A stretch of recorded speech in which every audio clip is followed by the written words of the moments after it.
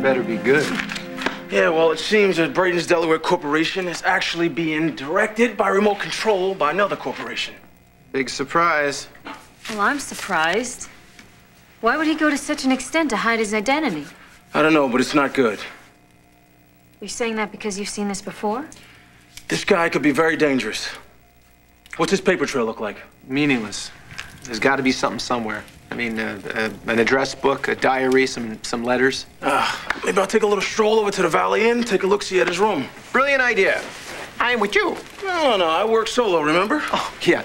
You think you work solo. You think I'm gonna send you off to get busted for breaking and entering all by yourself? What would Mama say?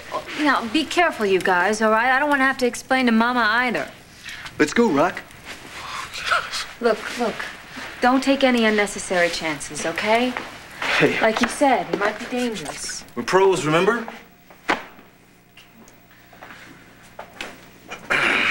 Like he said.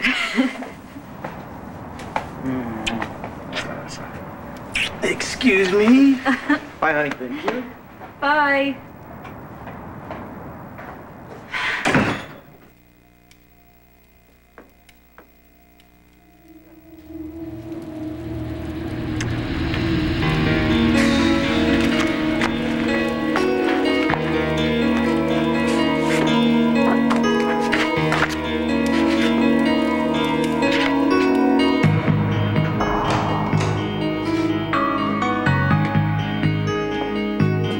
What's up?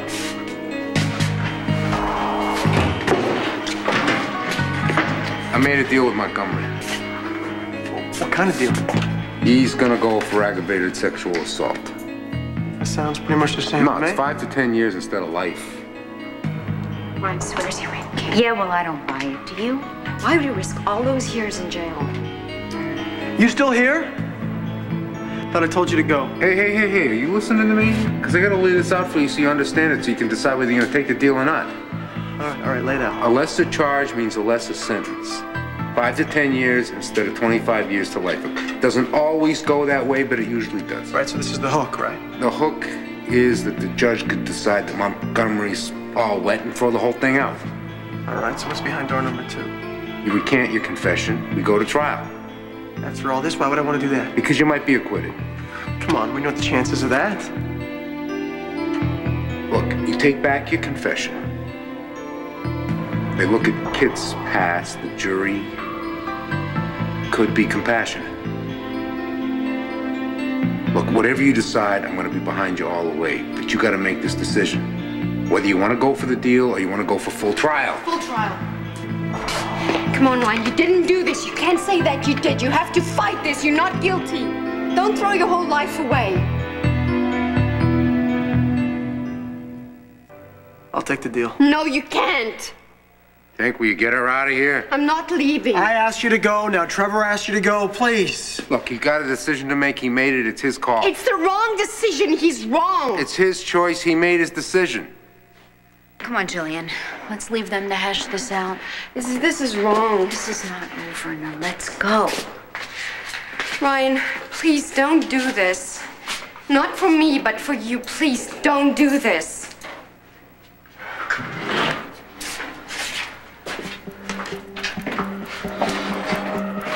I gotta warn you, if you don't take this deal, the judge could give you 25 years to life. It's a lot to think about. Do I want to do this? I wish I'd never seen Kit Fisher, but I did. And what happened, happened, and somebody's got to pay for it, Trevor, and that somebody's going to be me.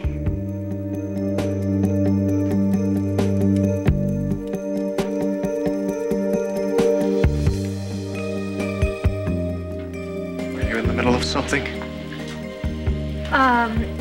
No. Nothing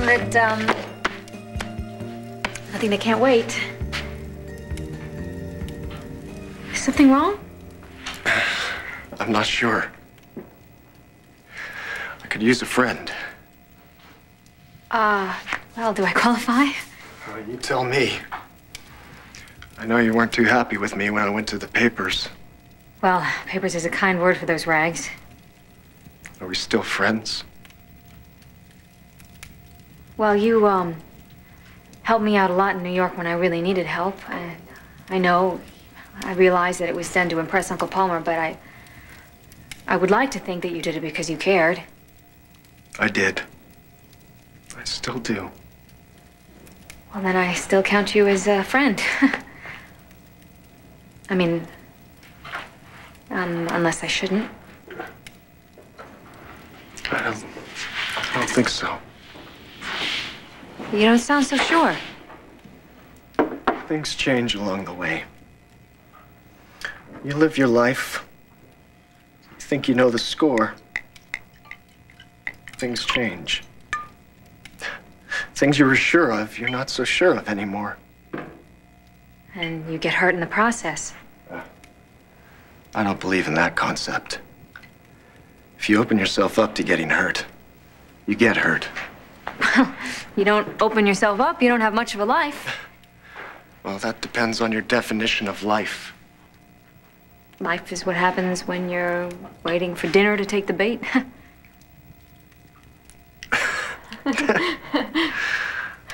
Talking to you is always challenging, Dixie. I've just been thinking a lot about fishing today and home. You notice certain things, you know, when you're sitting there holding on to a pole for hours.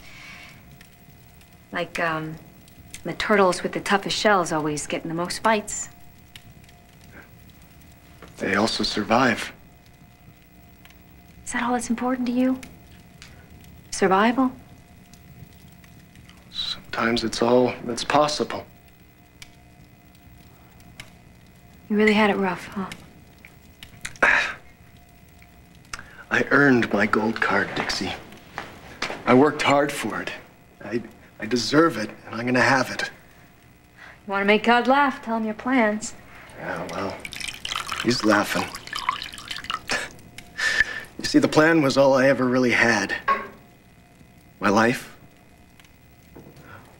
wasn't where I wanted it to be. But I put up with it because I was gonna get here. I can't give this up, Dixie. Is somebody asking you to give it up? No. No, but, I used to have an answer for everything. It's that tough shell, I'm telling you. But, you know, maybe you outgrow those shells, you know? You could let it go. Become a different person. I don't want to be a different person. Well, maybe it happens whether you wanted to or not. Maybe it's already happened. That's impossible. I don't know, the Braden I'm seeing now, I've never seen before.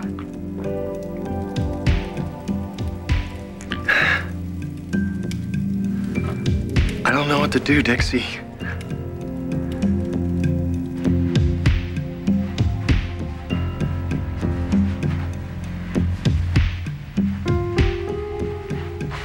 This is it. It's the one name fits all. Braden's room. Nobody home? State of the art. Oh, wait a minute, that isn't Mr. TV Celeb? Well, this was supposed to be a historic landmark. Yeah, well, not that historic. Well, honestly, they just must have installed these things. Nah, allow me.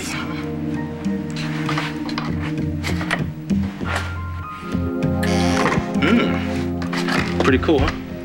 Our tax dollars at work. Yeah, this is my own gizmo. Built it in the basement. A couple of spare parts here and there. In high school, I used to hate guys like you. What's going on with you, Braden? Visions. Visions of paradise. You know, I had all the plans laid out. All the people nailed down. What, did somebody let you down? No. He's trying to help me. I mean, you gotta love it. It's ridiculous, but you gotta love it. I mean, my whole world is going down the drain. My whole life. Just because he's trying to do me a favor. that dumb, beautiful... Wait, somebody Okay, somebody's trying to help you, and that's making your life go down the drain. Trust me. Well, I think it might be nice to have somebody who cared about you, who wanted to help you. Yeah, but you can't count on it. Don't you understand? Well, maybe you can count on it, Braden. And that's the problem. I found something. This guy's rock collection.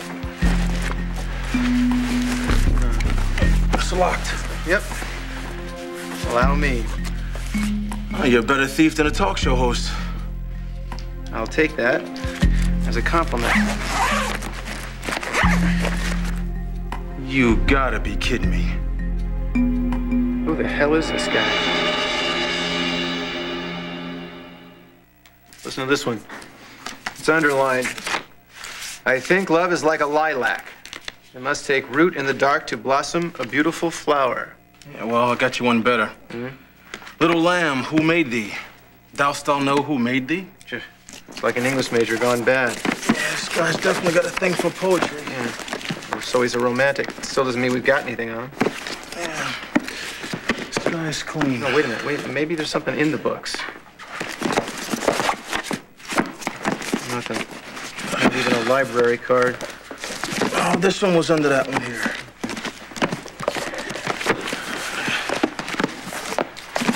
So, we got ourselves a secretive, ambitious, painfully neat poetry lover. What do you make of that? Not too much, but I can say we can call it a day. Yeah, and a night. With any luck, maybe Dixie found something. Listen, you want to ride back to the Batcave? No, you go ahead. I got something to do. Regarding Braden? No, regarding Adrian. You know, maybe if you told me, you know, what was going on, like, you know, who it is that's trying to help you or what they're trying to help you with, I could help you a little bit more.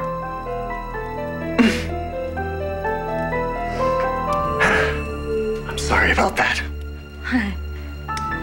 I got a little moody. Moody? No. I'll be fine. I really will. I kind of thought you were going to jump off a cliff.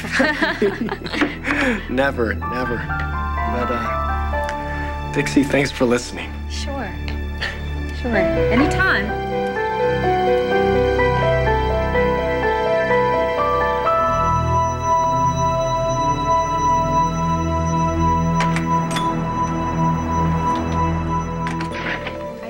So, what do you think?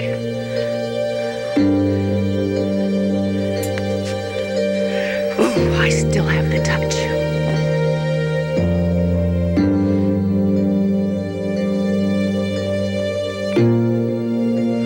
I don't know what kind of a fool you take me for, but if you've got some kind of private fight going on with your mother, that's none of my business. Look, why do we have to keep talking about my mother? You kept telling me how much you wanted me. Well, that's before we got here, and your mother met us at the door with milk and cookies. I'm sorry, no way. Well, I didn't okay? realize what chicken you were. Okay, little rich girl. I'll tell you what, you find us a private place for 2 or 3 hours, and I'll show you what kind of a chicken I am. Right now, I'm going back to the goalpost. Gil? Seeing as you're so cute, I'll give you a rain check. You got it, sweetheart. I'll show you out. Well, Marian, as long as I'm here, I might as well find out. Are you still interested in doing the volunteer work at the hospital? Oh, well, frankly, Ruth, I've not been well lately. Oh, I'm sorry to hear that. What's the matter? Well, the doctor can't find out. Oh, hello, Liza. Hello, Mrs. Martin. This is my friend, Gil Barrett. Hi there, Mrs. Martin. If you'll excuse me, I've got to be going. Mrs. Colby, it was very nice to meet you. And you? Thank you very much for the wonderful afternoon. Yeah, right, sure. I'll talk to you later, all right? Well, wait a second. Let me give you one more before I go. Hey.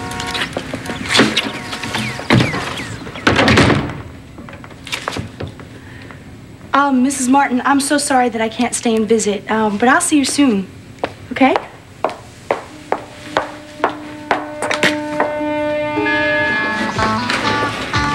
Miss, can I get a check, please? Oh, yeah, sure. Here you go. Thank you. Anyway, and then this dude, he has the nerves to try and retell me the story of the bear and the bunny, which is what I told him. So you completely forgotten that I had told him first, right? Remember the night that I told you that story? I tried I told the best joke. Come on, you've got to tell me. I cannot wait till Christmas. Well, you're just gonna have to. There's no way I'm gonna spoil this surprise. Just give me a hint. Just a little hint. That's all. No way, no way. It took me too long to decide what to get you. It's just right. And I'm not gonna spoil it now. You're no fun. Tough. Be back in a minute. Okay, Scrooge. Oh, thanks a lot. I appreciate the autograph, too. Sure. Thanks.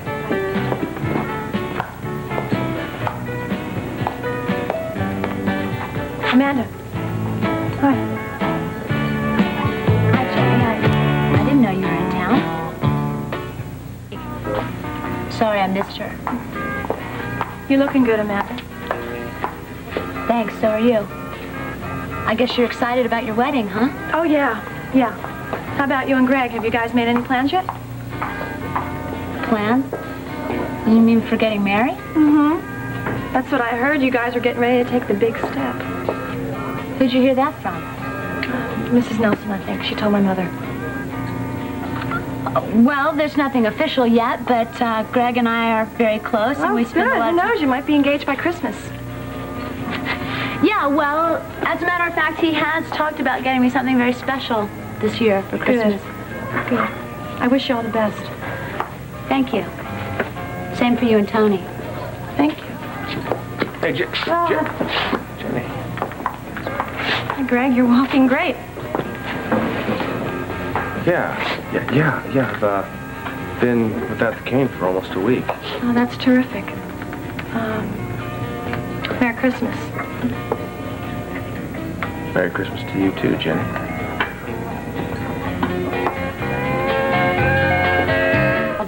It's all her rules and all her regulations. You're still under our jurisdiction, Liza. And I told you if you don't lay off that I'm going to move out.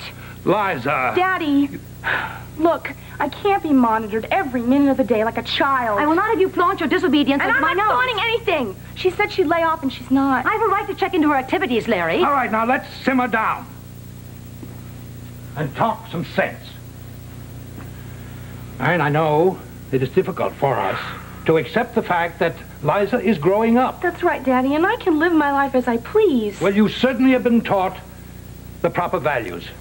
And I think you should be allowed to try your wings without any parental interference. Don't you think so, Marian? If you say so, Larry. Now, what was the problem this time around?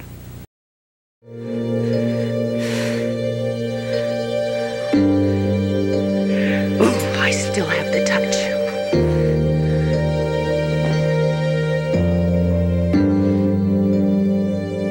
Bye-bye. You know, I'm actually beginning to enjoy this. It's been nice getting to know you.